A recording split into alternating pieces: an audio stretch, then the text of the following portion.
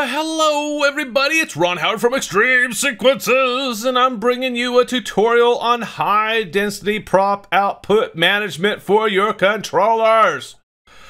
Whoo! Okay, look, I'm gonna try to keep this simple because there's been, well, quite a few questions about how do I split up this guy to go to my F48 and not get any errors. That's a great question. So, on the playing field, we have a Spinarchy, 839 nodes, what do we got here? Steampunk, 470 nodes, Rosa-Wreath, 696 nodes, the Premium Cube, which is a whopping 2,500 nodes. Now, what's unique about all four of these props? Well, these are all custom models. As you can see, they are custom. And then we have a couple of these guys here. Here's the Grand Illusion at 1,000 pixels. And you notice up here, there's no custom. This is a native file. We've told this that it is 1,000 nodes with 50, 50, 50 all the way to the number of concentric rings. And that equals 1,000 pixels. So how do you split it up? We're going to talk about that. And of course, we have our... should we just call this a medium density prop now? It sure seems like it's a medium density prop compared to these guys here, right? Okay, fair enough. Let's get into this. If we left these all on a single output, as they all are, I want you to watch what happens when we try to upload this to a Falcon F48, which is what I have configured for this. I'll go to my controllers. It's already selected. Upload output. Bum, bum, bum, and you have an error. Pixel port 13 has 2,500 nodes allocated, but the maximum is 1,024. Well, come on, we know that's the rule with the Falcon controllers. Controller bank. Okay, so there's 3 banks. There's 4 outputs per bank, and this top bank is saying, man, you're over the maximum of 3,072 with trying to squeeze in 10,500. Yo, homie, that dog ain't ever gonna hunt. Never, ever. All right, so we need to fix this because it's just never going to get there. So xLights makes it fairly easy, not so intuitive, how to manage some of this because we can tell it that we want to use as many ports as we like. And in this case, maybe we want to use 4 ports. And then this cool thing pops up here called individual start nodes. And what I love about this is you get to decide where the pixels should start. Most of our strands come in hundreds and 50s. If you feel comfortable putting 200 nodes on an output, then you can do that. Then you could say this one starts at 201. And then that would go 201, 301, 401. Then we could start this one at 401 and maybe start this one at 601, and then that leaves the balance. Does that make sense? So we're going to go 200, 400, 600, and then the final number will start at pixel 601. I think that's going to work just fine for us.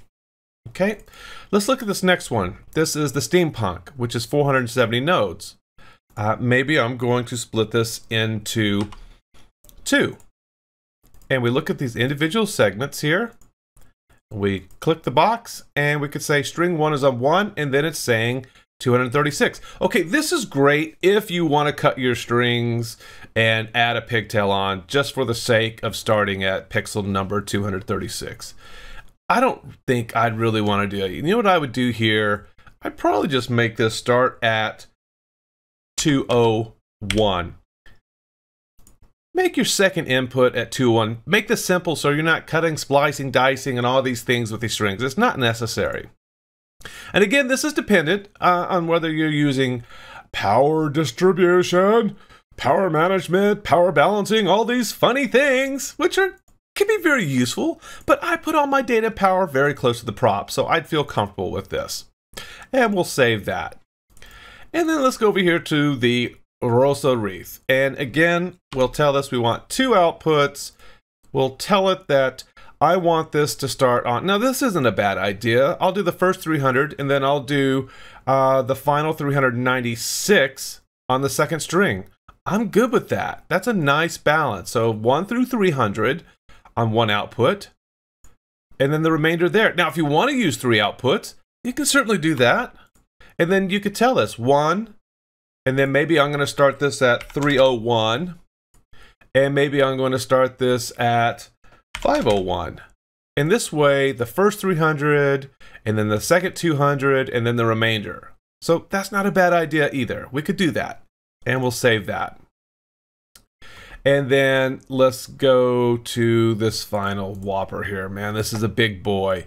We better tell this 4 outputs. Now, how many is 4 outputs going to take us to? Yeah, it's going to be a lot. That's 625 on an per output. Will we be okay? Maybe. Let's find out. And again, we can change these, but let's leave this here for a second because I want to illustrate something you could do at the controller level that can be a huge benefit, but also could be a challenge if you were to upload this a second time, or third time, or fourth time, and continue to overwrite these changes you make on the controller. All right, so let's go back to this one. I've applied port 1 to this, so 1, 2, 3, 4 is going to be applied to this, and let's just say, for kicks and giggles, we put a receiver behind each one of these. At least one. So 1, 2, 3, 4, 5, 6, 7, 8, 9, 10, 11, 12. And this one's going to start at 13. We'll do 4 outputs. And then we come over here, and we're going to start this on the second bank, which is 17. And there is no way we should be trying to squeeze 1,000 pixels out of that bank or out of that port on that second bank. So I think to be sensible, I would do 4 outputs with this. Can you do 3? Sure. And so here becomes the challenge. If you tell it 4 individual strings of 250, that's what it's going to send to the controller. So output 17 is going to get 250 nodes, 18 250, 19 250, and 20 250. Now that's cool if you bought 50 strand strings and decide to put them in after every 200, which is what I plan to do on this model. Or no, I probably didn't. I probably have to make my changes manually, and I'm going to show you how to do that. It would be great if xLights allowed us to choose the individual start nodes. Okay, let's be very, very, very clear before I steer you wrong. It is individual start nodes, not to be confused with individual start channels. The reason we don't have individual start channels is because we are using some of the xLights auto magic, which is the auto layout models and auto sizing. But what I wish we could see or have the ability to do is have individual start nodes for our native models. That does not currently exist. So maybe write a letter. All right, there we go. Now the question is, will this upload to the controller? Let's find out. Yeah, here's our controller. Upload output. We don't want to get an error. Uploading string. We didn't get an error. That's a beautiful thing. Let's look at the controller and see what it says. Dun, dun, dun, dun, dun. I've already uploaded the input, so we shouldn't have to worry about that. And here we go. Here's my E131 ArtNet, blah, blah, blah, blah, blah, blah. It's using 37 universes because based on the number of models, that is what the AutoMagic in xLights says we need. That's all we need, and that's all it sends. Then we go to our output string ports. And this is where we get to see the fruits of our effort. Oh, beautiful. Here's the spinarchy. 200, 200, 200, and 239. That's cool. I love that. Okay. Steampunk 200 and 270. That's a total of 470. Beautiful. Then we go down to 9. Output 9. We said 300, 200, and 196. I think that's sensible, especially if you've got some distance between the controller and that first pixel input. That's not a bad strategy. Then let's go to our premium cubes. 625, 625, 625, 625. Ooh, that's going to be some fun splicing that up. I don't really like that. You know, I would rather do that a little bit differently. If I'm going to use this many outputs, maybe what I'm going to do is maybe I'll use 600 600, 600, and then whatever this balance is, right? So that's going to be, I'm going to need the magic calculator. Magic calculator, where are you? So if we have 2,500 minus 1,800, that equals 700. Okay, this is going to be interesting. Let's say on this last output, we put on 700. Uh-oh. Uh-oh. Look what happened there. Why are we getting that? Because the slider here says we can only go up to 625 based on what xLights sent it. So let's see if we can nudge that over just a little bit. Let's see if we can nudge it to 700. Let's see what happens. Yeah, okay. And you can use your arrow key to fine tune it. So now we're at 700. But now the problem is, get this, now the problem is, we've messed up our second bank here. Now we can't go over 245. Okay, let's take this to 250. I want you back at 700. Then I want the second one here at 250. But wait a minute, that's not going to work either because we need 320. And now, even if I take this to the end, I still don't have enough room. Well, I do. Let's take that back. There we go. There we go. This is great. Now I can have up to 700 per pixel output on bank 1, up to 320 pixels on bank 2, but on bank 3, I can't have more than 4 pixels per port. That means when I get down here and all this, it's useless. Can't use it. That's no bueno. So these are the things you need to think about. So let's set these all back to 625. I'm just going to copy this, put these all back at that, and then I'm going to bring the slider back to 625. And again, sometimes just using the arrow keys easier. Okay, now we have no red. So perhaps it makes more sense to use 2 receivers on this prop and spread that out some, okay? Because even with this at 625, we're still not leaving a lot of room with the remainder of our F48, okay? So let's do this. Let's make this sensible. On this prop here, we're going to make this 8 outputs, okay? Save. So what does that work out to? 2,500 divided by 8 is 312.5. Okay, let's just see what that does.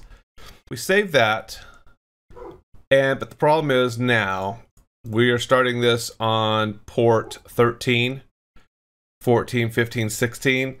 This is now going to go over into 17, 18, 19, 20. So we might want to move this to 21. Come on now. 21, yes, beginning.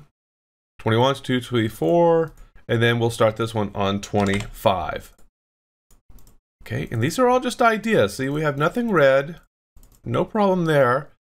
We're gonna go to our controllers. We're going to upload this. And it's done. We're gonna open this up. And let's take a look at our string ports now. And this should look a lot cleaner. Oh, we're still seeing the premium cubes with 625. We're gonna have to change that. That should not be 625. Let's go back to our layout. Let's look at the premium cube. Oh, you know what? You know what? Yeah. That should be, let's do this. Let's save that. 8 channels. Now click on individual. Oh, that's so much better. You would think that would change that for you automatically, but it doesn't. So now let's go back over to our controllers. Let's upload output. Let's see if it overwrites it. It should. Please overwrite it. And to our string ports. Bada boom, bada bang. Oh, that looks so much nicer. Now that's sensible. Now it's 312 per port. Okay, now does that mean you want to splice and dice all these? Probably not, but look what that has done for the rest of your F48. Now we're opening up the ability to add more props at the end instead of pixel packing the heck out of this thing. So now let's go in here and make some sense of this. This is going to be fun. Check this out. We want to put, let's just do 300. 300 on all of these. So that's going to be 13, right? So that's going to be, it's a little bit different than that. Let's just put 300. Control V, Control V, Control V. I'm going to put these on all of these except the last one. It should be 2,500. So that's going to leave us a balance of 400. So I'm cool with that. Now you could make them 350. So if you have those individual 350 strands, that would be really good too. But let's just put this at 400. Watch what's going to happen up here. It's going to change a little bit. If I put this last one at 400 on that output 8, you'll see here that we have to change the slider to 400. And again, when we change a slider to 400 to accommodate that one output, we're down to 311 each for the remaining third bank. So we've got 4 receivers that will not be able to go over 300 nodes per output. And that's okay if you're cool with that. If you want to squeeze this down a little bit more and do these at 350 per, then this number comes back a little bit. Okay? I'm hoping this makes sense. The slider's important on all of the Falcon controllers. It's important to have this. The one exception is the F4, and that's a different story. Okay, so let's leave this alone. Let's look down the list here. We have 250 for the Grand Illusions. I'm good with that. The mother of all wreaths, I'm not necessarily good with this because I don't want to split it that way. Probably what I would do on this is put this at 300 and then put this at 340. Now, this is what is really important to know about this. I would take a screenshot of this and keep it on you because I'm going to hit save. And you've got it working just beautifully. You love it, you love it, you love it. And then you go back to your layout here and you decide to make a change. And when you upload this change, it is going to push that upload here and override all of this. Anything manually you did in here is going to be overridden. What I would love to see from xLights or the controller is the ability to lock this output to where no matter what you send to it, it ignores it. I want to lock this in place.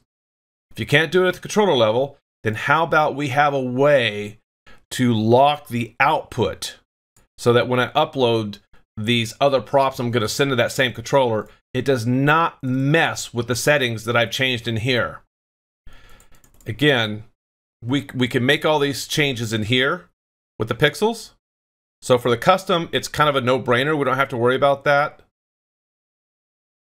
But with the native files, it can become problematic because you may divvy it up a certain way here and change it later. Perfect example is the mother of all wreaths. It's going to do 320. I don't want 320. I want 300 and 340. Take your time with this stuff. The idea behind this is to maximize your controller in a sensible manner so that you can use all of it. Don't be throwing 696 pixels in here and just not being able to use the rest of your controller because the sliders are now not going to let you do it. This is just how it works on the Falcon controllers, and there's nothing wrong with that. The Cult board's a little bit different, but you know, everything has a restriction at some point. So it's still a matter of balancing your outputs and pixels. All right, let me know what questions you have, and we'll catch you later.